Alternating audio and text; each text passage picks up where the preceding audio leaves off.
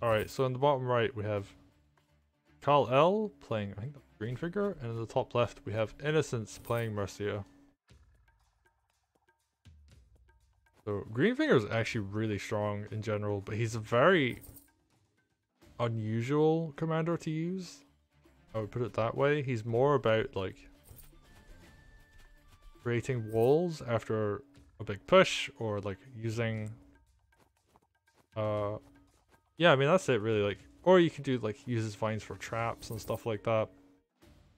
But he's not very like, I'm gonna hit your army for some damage, or I'm gonna heal my guys, or I'm gonna put down this crystal which makes my army more durable. It's like very, I guess, difficult to use Greenfinger well. Put it that way. But yeah, he has a lot of like room for potential. Yeah, they're just going for a mixture of, there's like a dog on each side, there's a bunch of swords come out. Innocence got that second dog, and I think Innocence, I'm noticing this pattern, is he likes getting these two dogs. Just to cover each other, just to cover the front lines. You can be aggressive with the swords because you have two dogs. I wonder, did he skip a barracks build last turn? I think he did. Interesting.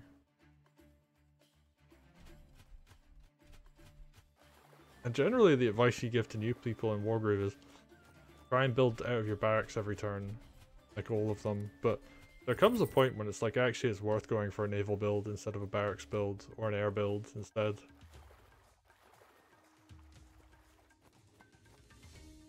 Alright, he was being aggressive, but there isn't too much to punish. So he's going to build up that groove for this turn. Mercia, does she have good targets? You could technically go for this village down here. Oh, she's going to go for the center instead, so they're just going to mirror each other. Because she has groove, it's actually really difficult to attack into her army, because unless you can get kills, it isn't always the best. But there is a thing about Mercia, and I realized this while playing her today, is if you can force her into a situation where normally a commander would like to attack,